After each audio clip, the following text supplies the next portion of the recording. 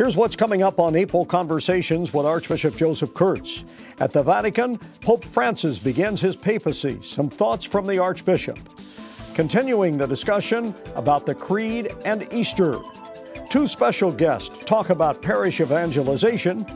Archbishop Kurtz shares his Easter message. The conversations for April start right now.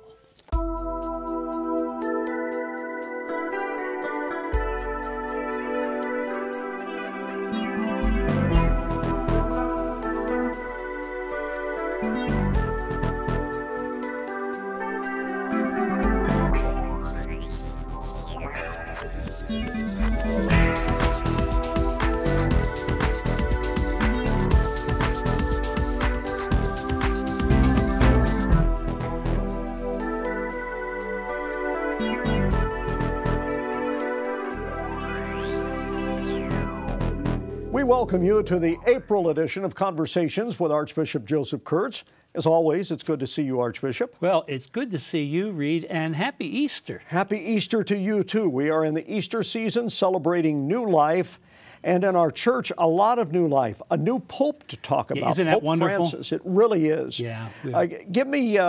Let's go back a little bit. Where were you when the white smoke came out at the Vatican? Well, I was at the rectory, where I live at the Cathedral Rectory, getting ready for an evening meeting. And I thought, well, I'm just going to watch until the black smoke comes up, because it was only the fifth vote. Right. And when I saw the white smoke and I heard over TV the bells ringing, and then I wasn't sure if I was hearing things. I actually thought I heard bells ringing near me. Father Jeff Nicholas told me later that he went down and started to ring the cathedral bells. So you were hearing it. So it really was. So what a great gift to our church, huh? In the early days of his papacy, what impresses you, and there's much, about Pope Francis? Well, first of all, he's captivated not just the members of our church, but our whole world, hasn't he? He really has. Yeah.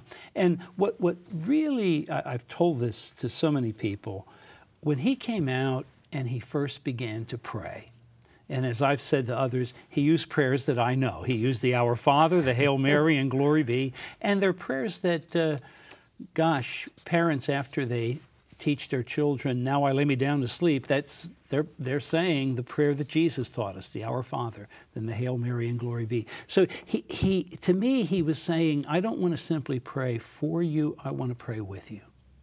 And and then, of course, he asked for silence so that the people in the square might pray for him. And then he gave his blessing. I just thought that in, what was that, 2 minutes? Yes. In those 2 minutes, I felt I'd known him for years and years and years. He was able instantly to captivate a situation totally. He was. And of course, it was a surprise with the name he chose. Yes. No one has ever, as a pope, called himself Francis. And of course, Francis of Assisi is known universally for his simplicity, his love of people and nature.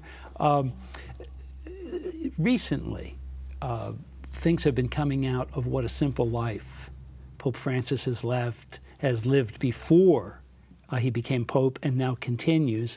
And then this message for peace. I noticed he said, and this is where he connected himself with Pope Benedict. He said, if we want peace, though, we can't all just make up our own truth. Peace has to be founded on some basis in nature and for us in revelation. A couple of things come to mind. First of all, he is not impressed with the trappings of office. No, you're right. And he is very accessible. In his first Mass at the Vatican, he greeted each and every parishioner there. Yeah, he did. And that seems to be typical of how he was as the Archbishop in Buenos Aires. Rode the bus to work a lot. Well, I just saw a picture of him on the subway. And so I thought, well, no, that's a very humble man, but also very gifted. I think we make no mistake about it. He's a good administrator. He was a teacher. He's a theologian. So he's a very, very gifted man. Thank God he is succeeding Pope Benedict in what's called the Patrine Ministry. Really, it's a service. He's the servant of the servants of the Lord. And so he will lead us to Christ and with Christ. And yet he didn't really separate himself from Pope Emeritus Benedict. He called him his brother. He did, and they had a beautiful meeting. Yes, they did. Exactly. And both prayed at the same kneeler. He didn't go up to the one reserved for the Pope. He said, no, we'll pray together here. Right, right. Really, there's such energy. There is. And it's what a wonderful time as we find ourselves in the Easter season. And let's continue our discussion that we began last month about Easter, about Article 5 and 6 of the Creed. Yes. And Easter. Yeah. Let me begin, Reed, by mentioning what the articles are. It's very brief from the Catechism of the Catholic Church, and maybe it could be shown as I read it. It says simply this: and he rose again, meaning Jesus, and he rose again on the third day in accordance with the Scriptures. He ascended into heaven and is seated at the right hand of the Father. That's the mystery of Easter. We say those words a lot. We do. We say it in the Creed all the time. And so the Easter season continues now for 50 days, beginning with the great feast of Easter, which we've had, to Ascension and ending with Pentecost. It does. And remember, Easter is so important that we talk about the Easter octave. Octave means 8.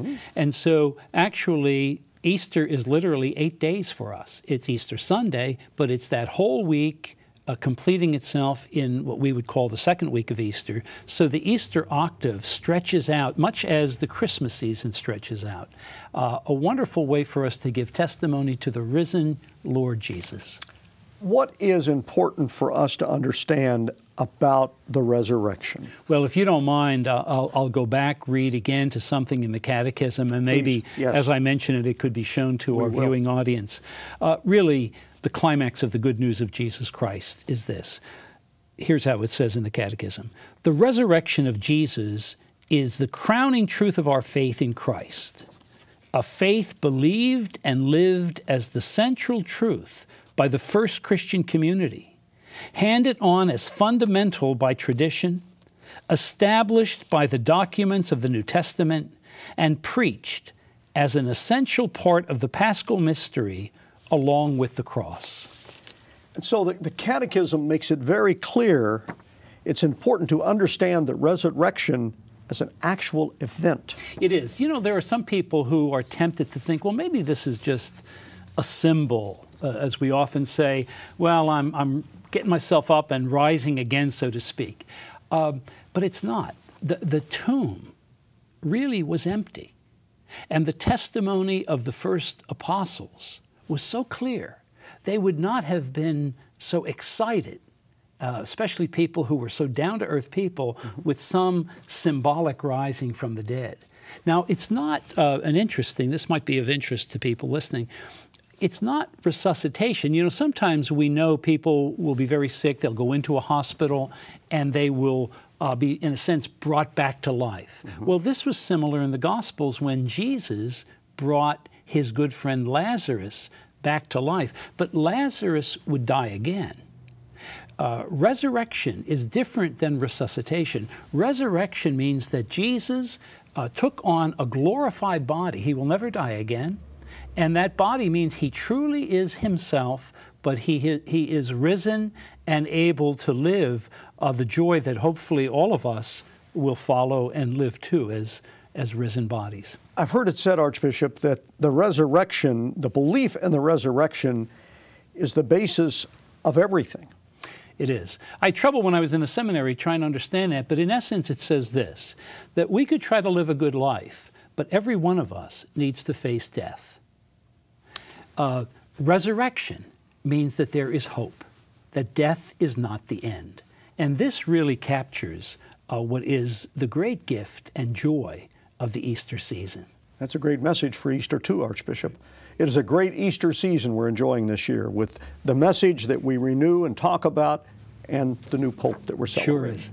We take a break here. We've got more to come on the April edition of Conversations with Archbishop Joseph Kurtz.